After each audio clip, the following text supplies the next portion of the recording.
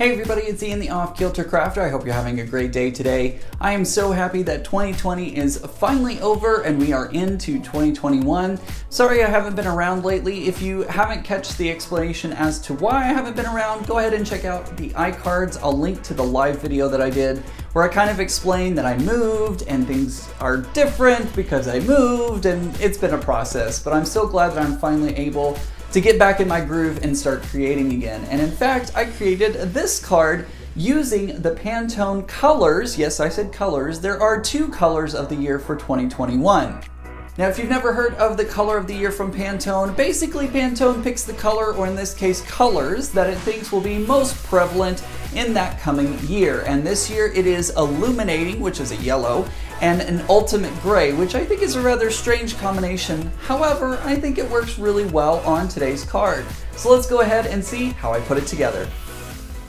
Today I'm going to use these supplies. I have some cardstock that is similar to the Ultimate Gray. I have a My Favorite Things stamp set, which is Main Squeeze, and I'm going to be using 2 My Main Squeeze today. I think that's really cute. And then I have a Copic yellow marker that I'm going to use since it's close to the yellow of the color of the year. I'm going to use my Tim Holtz stamp positioner to go ahead and put my stamps onto some 60-pound Recollections paper. Nothing too special here, same thing I've been doing forever. And I'm of course using the Memento Tuxedo Black ink because it is Copic friendly. I'm going to go ahead and stamp that down. And then I'm going to use a yellow Copic marker. This is Y15. And I'm just going to go ahead and color in my lemons. I don't have more than one yellow Copic, so it's all just going to be one color. I tried to like match the roundness of the lemon, and I don't know if it's very successful, but you know, it's what I have. It's what I have to work with. So I'm going to go ahead and do that. So after I color everything in, I'm going to go ahead and use the die cuts the coordinating die cuts, I should say, to go ahead and cut everything out.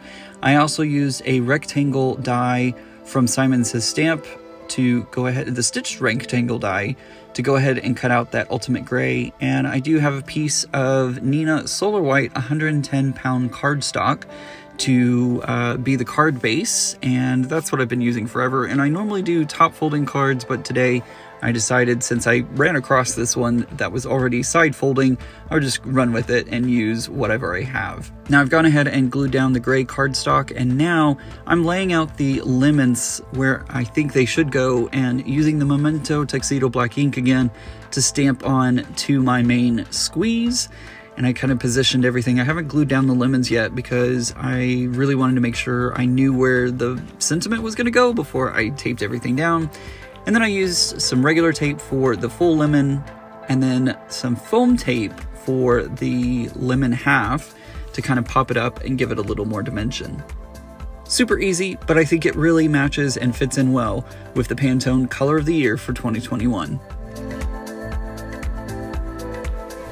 Thanks for watching today's video. I really hope you enjoyed it. I'm making it my goal in 2021 to hit 100,000 subscribers, but I need your help to make that happen. Take a moment and subscribe to my YouTube channel, and then don't forget to check out the other great videos that I have here on my channel.